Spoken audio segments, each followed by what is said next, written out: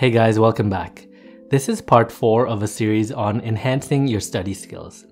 If you haven't seen the first 3 episodes, I would recommend watching those first to get the most out of this video.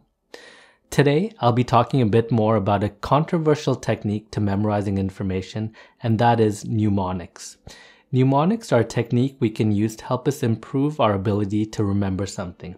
In other words, it's a memory technique to help our brain better encode and recall important information by associating new information to something that we already have stored in our long-term memory. So here's a quick example of a mnemonic that most people learned in elementary school math class: BEDMAS. So BEDMAS stands for brackets, exponents, division and multiplication in the order they come, addition and subtraction in the order they come. So mnemonics are a way of memorizing information so that it sticks in our brain longer and can be recalled more easily in the future. So what's the scientific evidence that shows mnemonics actually work? To get more information about mnemonics, I looked at a review paper titled Mnemonics in Education: Current Research and Applications by Adam Putnam. This paper was published in 2015 in the journal Translational Issues in Psychological Science. This paper showed that the jury is still out and not much evidence exists to show that mnemonics actually work for long-term retention. Some academic studies of mnemonics have shown their effectiveness.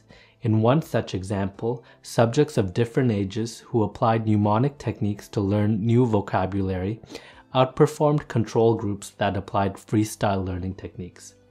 But again, there were other studies that concluded that mnemonics had very little utility.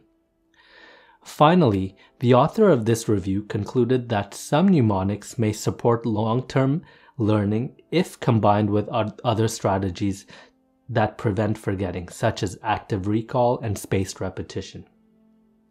Additionally, there's evidence showing that mnemonics may have positive non-memory side effects, such as increasing motivation to study. Some studies have also shown that mnemonics are like a comfort blanket and can reduce test anxiety among students. So whether you decide to use mnemonics in your study strategy is up to you, but for me, I felt that mnemonics definitely helped me memorize lists of information. So let's look at some more examples of mnemonics. Look at this sequence of numbers: 509-374-8462. Could you remember this number if I asked you to recall it an hour later? Well, perhaps. What about the same number visualized like this: 509-374-8462? Does this number look familiar? It's the pattern of how North American phone numbers are written. So the same information, just visualized in a different way in your mind, can aid in memorizing it. This is an example of chunking. The theory behind chunking is that short-term memory storage can hold up to 5 items of information at one time, but this same memory can hold up to 4 chunks of information. Chunking information is a mnemonic strategy that works by organizing information into more easily learned groups, phrases, words, or numbers. Now let's look at acronyms. An acronym is a simple abbreviation for a list of information that makes the phrase ordering easier to remember. For example, we talked about the mnemonic BEDMAS from elementary school earlier on, which is an example of an acronym. Another acronym, if you're trying to memorize 4 different types of dementia from medical school, might be FLAV, which is FLAV, which stands for frontotemporal, Lewy body, Alzheimer's, and vascular. There's another type of mnemonic called an acrostic. An acrostic uses the same concept as the acronym, except that instead of forming a new word, we generate a sentence that helps you remember the information. Similar to the acronym BEDMAS, an often used acrostic in math class is "Please excuse my dear Aunt Sally."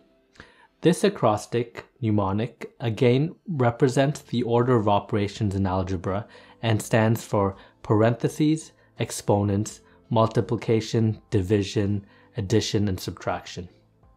Here's another example of an acrostic from science class. Kids prefer cheese over fried green spinach. This acrostic helps us remember the order of taxonomy, that is, kingdom, phylum, class, order, family, genus, and species. So the effectiveness and usefulness of mnemonics can be amazing, but only provided that you understand precisely what they are good for.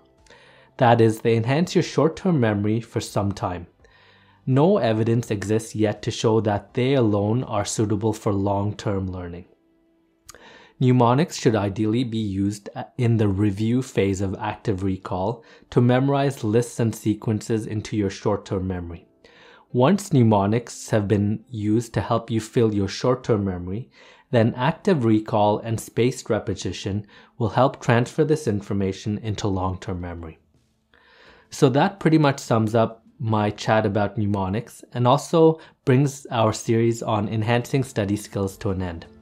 If you guys have found this series useful, I would love to get some feedback and comments. Please remember to like and share this video, and don't forget to subscribe. Thanks guys, and I'll see you again soon.